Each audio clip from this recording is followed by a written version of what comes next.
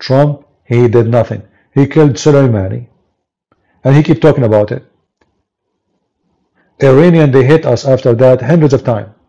He did nothing. He's a potato. This is why those Houthi, Iranian, they don't respect America. They don't fear them no more.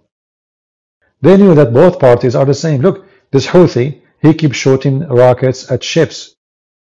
Did you see anything the American doing against him? No. They don't. Doesn't sound weird? Yeah. Nobody will get involved in war with them. They are a fraud. So this guy will keep hitting rockets until he block all the sea, the Red Sea, and then they have to do something. But they will never dare to do so. I mean, this Houthi, he dared to do that just because he knew that American are potatoes. They don't. Trump is the same. I hope that we will have maybe the governor of Florida. I believe he is way better than the stupid Trump and the dumb Biden.